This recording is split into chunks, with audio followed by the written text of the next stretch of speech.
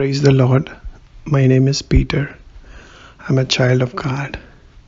I'm a living witness to our Lord and Savior Jesus Christ.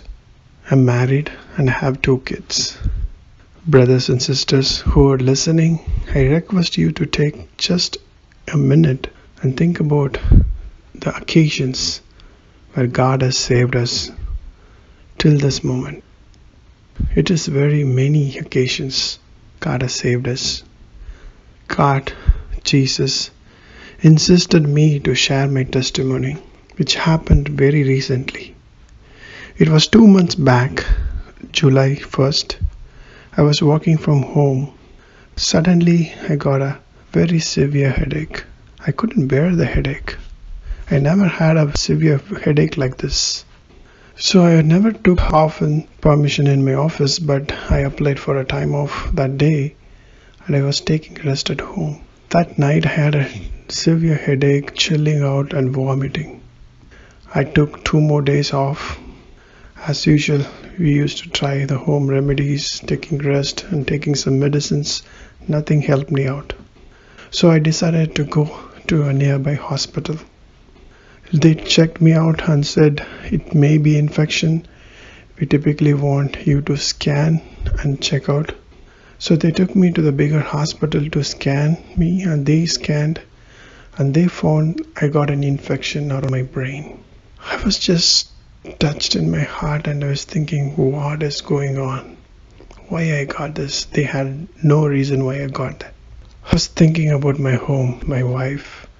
My 2 kids are waiting for me to come back home night. I know I have a lot of good friends around me, but we all know we are living in this trial and tribulation COVID time. I don't want to disturb my friends. I asked for the doctors and then I left the hospital, taking a taxi that night back home. I see my spouse and my 2 kids waiting and desire to see me at that night. They're so happy to see me coming back home. But still I had a terrible headache. I told to my spouse, the doctor said I have an infection, I need to stay and they need to treat me. We are crying out, praying that night, and I was trying to sleep. After a while, God gave me a vision. I typically opened my eyes and I saw a skull, the human skull. The front portion of it, I can see the nose and eyes, the skulls. The interesting part is I saw that skull right on top of a poster in my bedroom. Victory in the name of Jesus. I have a poster called Victory in the name of Jesus in my bedroom, and I saw the skull right on top of it. I couldn't understand it. Why God is showing me this? Then next day morning, I had a severe headache I couldn't bear.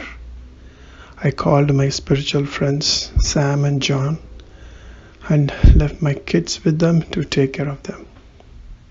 Me and my spouse, we went to the hospital. They did the MRI, they scanned and checked me again, and they gave me a detail of what exactly happened to me. They told I got infected all around my brain and it's getting into my brain. That is the reason I'm getting all this severe headache. And also they told they saw a bone part is actually missing it from my brain, and also that specific membrane around the brain is damaged and it is teared off. I shocked listening to that, because the skull I saw, the bone I saw in the vision was exactly the picture they were showing me in the scan report. God is insisting me of that, what I got, what I'm going through. So that reminded me that I have to go through this treatment. I asked for the reason I got it. They said it may be high pressure, but they couldn't give me an actual reason I got that. I was in the treatment. We all know that we are in the COVID season. Even nobody is allowed with the patients. But from that week, graciously they allowed one person to stay with the patient so my spouse could stay with me. That was so gracious.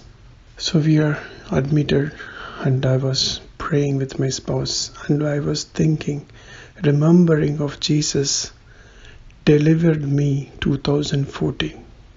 That was my testimony. 2014, I gone to a very severe pain and suffering, had 2 holes under my brain and had a CSF leak. And Jesus healed me miraculously.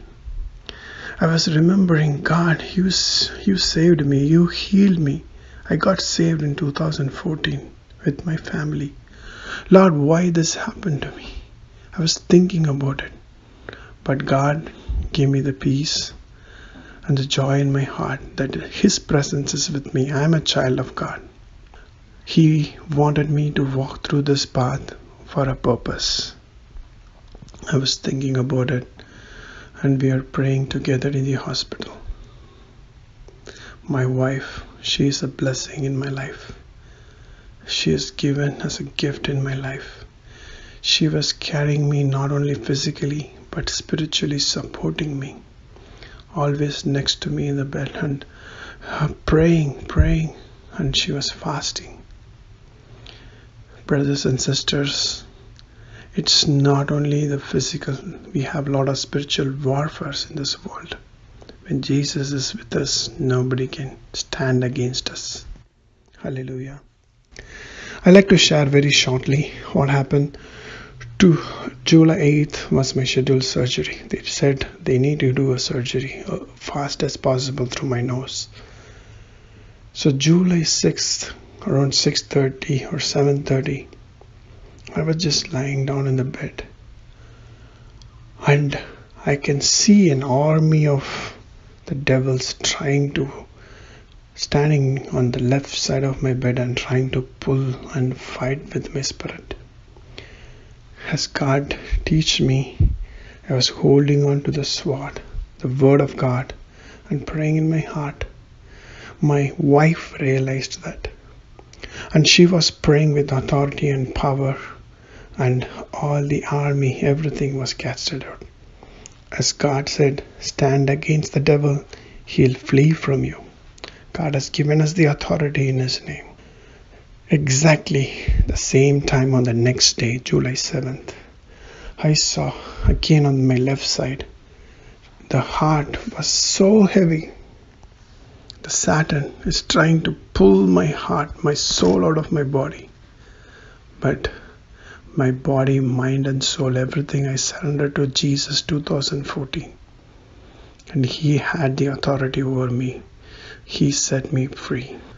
We are so blessed with a lot of prayer warriors, prayer leaders, spiritual leaders, pastors and churches and family members, brothers and sisters, praying for us and holding us spiritually. Yes, we have trials and tribulation in this world, but we are not alone.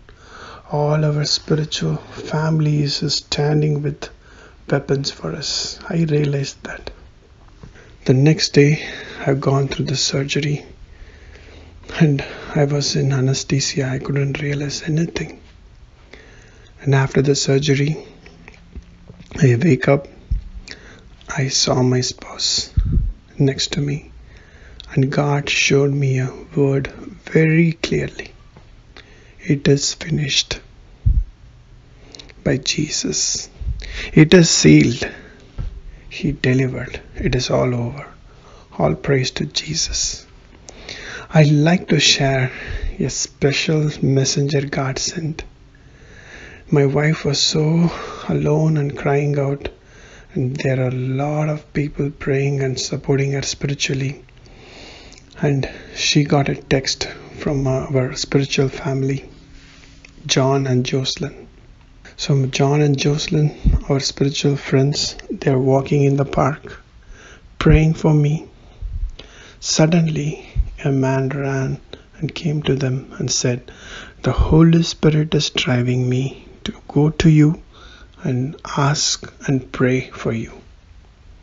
So they were so surprised. How I'd never seen this man. He ran to me and asking for what's going on, and he was to pray for me.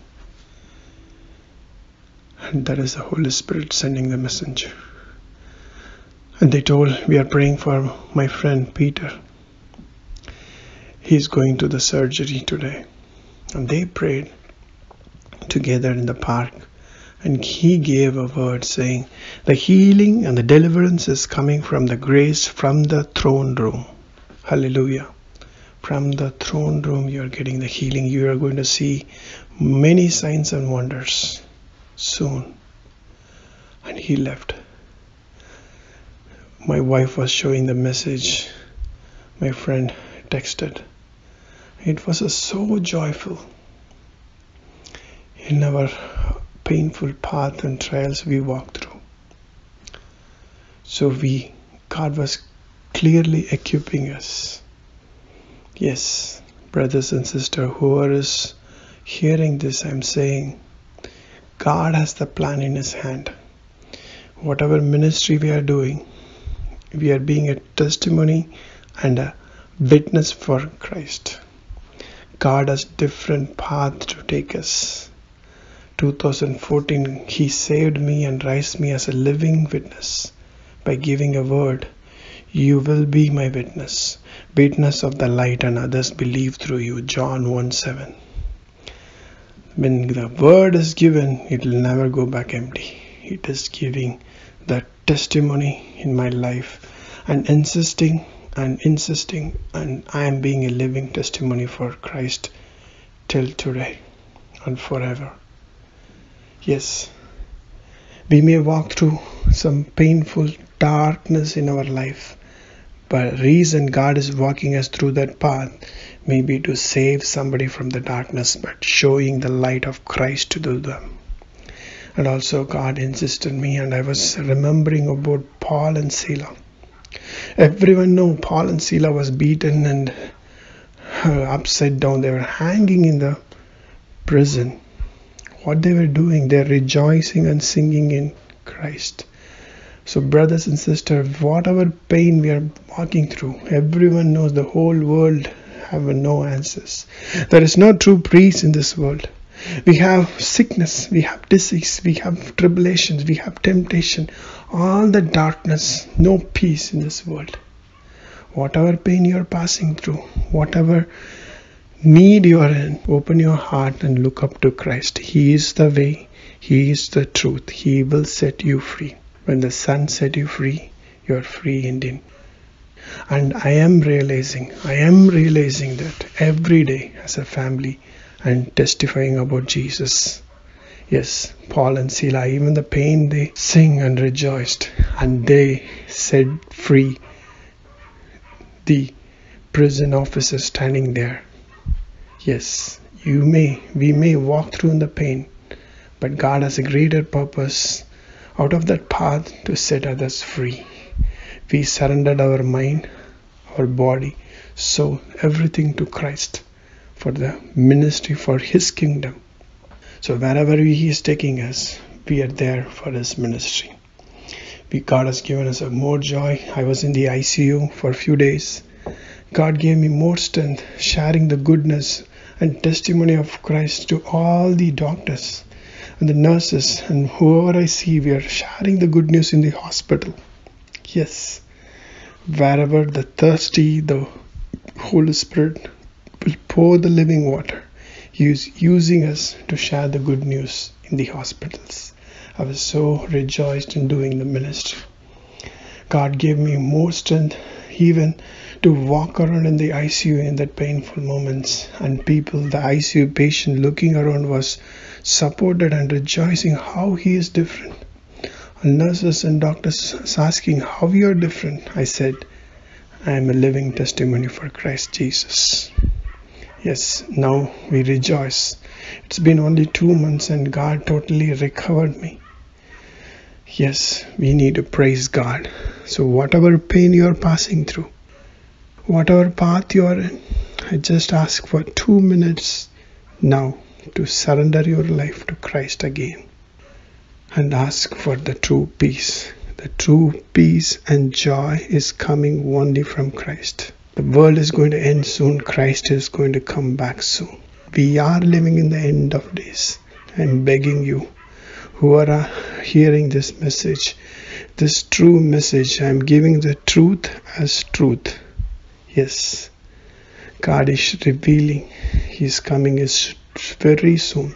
I beg you to spend 2 minutes and kneel down and pray and ask for God's peace and deliverance and the Holy Spirit to come within you and set you free. When the Son sets you free, you are free indeed in Jesus' name. Amen.